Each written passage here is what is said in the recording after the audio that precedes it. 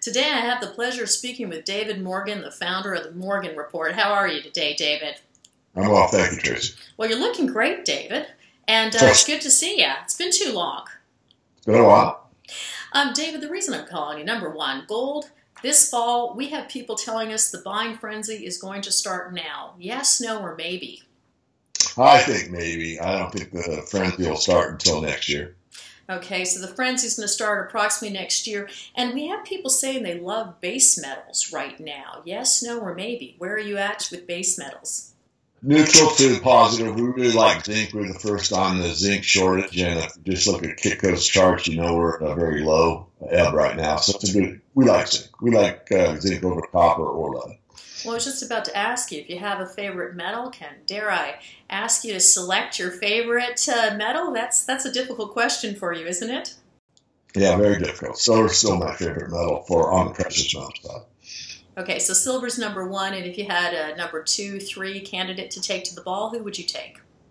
Well, gold, but I'd actually hedge it with palladium. We were right on the palladium call. It's been working out very well for us. We did a special white paper for the Morgan Report members on the palladium market.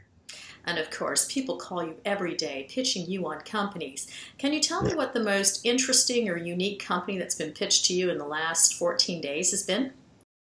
14 days? 14 days. I'd say the most recent, probably a little more than 14 days, is Jackson Minerals. We did a courtesy write-up about the company in the last Morgan Report. Okay, and say the most interesting gold company. You said you like near-term producers, yes? Yeah, I'm conservative. We look at the speculative side too. Yeah, this one I've been pushing pretty hard, which is a technology company for electronic waste. We still like that story a great deal.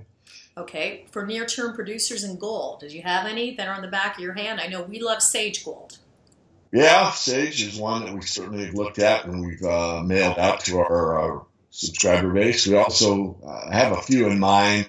I don't want to say too much because the CAs, and I'm also associated with another company, Noble Mary Royalties, and so I kind of have a little bit of a clamp down on me. I hope you appreciate that.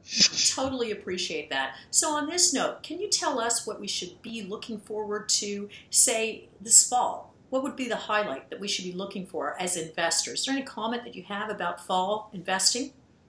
Absolutely. I do technical work as well as fundamental, and I look for the market to tell me the most. I look for a breakout. The market gives us that cue. I'll certainly give it to our members in interviews like this. Well, David, thank you so much for joining us today. It's great to see you. Thanks for having me. And for all of you Investor Intel audience members out there, we'd love your feedback. Please write your comments on our YouTube channel, and we will reply. Thank you so much, David.